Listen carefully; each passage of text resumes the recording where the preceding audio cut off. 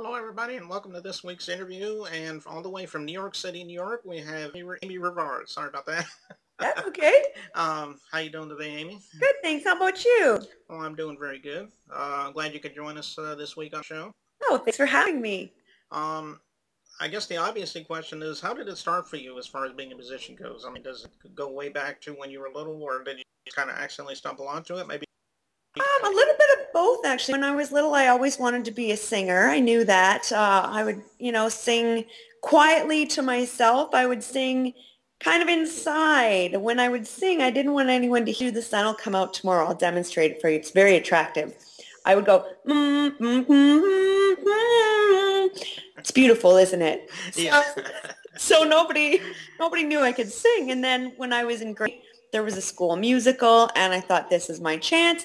But again, I was afraid for people to hear me sing, so I would close my bedroom door and I would sing, and I kind of felt safe in there, even though, everybody could hear me in my house, my parents and my brother, but I don't know, it was just like I was nervous. I didn't know if I'd sound any good. And then I got the lead in the school musical, and then I just kept singing from there on. I knew that's what I wanted to do.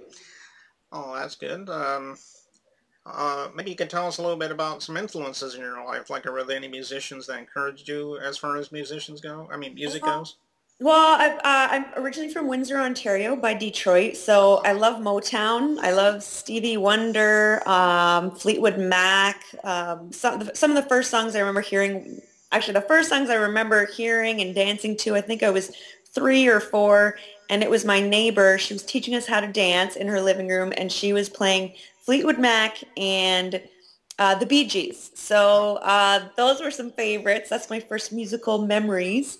And then I got into theater, and I did musical theater, and I love anything, all these songs that are in Disney movies. I mean, now there's that Let It Go from Frozen. I love songs like that. I have a very eclectic musical style. I love Joni Mitchell as well. Hmm. Well, that's good. That's interesting that you're also in the musical theater thing. Yeah. Um, well, let me see. How can we get your music? I mean, is there anything like on Amazon or maybe your website, for example, or Yeah, maybe you yeah. can share If with you us go that? to iTunes or Amazon, you can just Google or search Amy Rivard on Google. I think I'm on Google Play, Amazon, iTunes.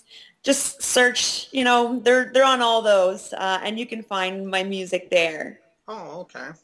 How about as far as albums go? Do you have any albums you like to promote or? Yes, actually, I just released a new album a few days ago. It's called Where I Am, and it's Oh, my first album of all originals. I did an EP a couple years ago, a 5-song EP, but this is a full album, 10 songs. And again, it's very eclectic. May not necessarily fit all on the same album, but that's who I am. So, and it's called Where I Am. oh, okay.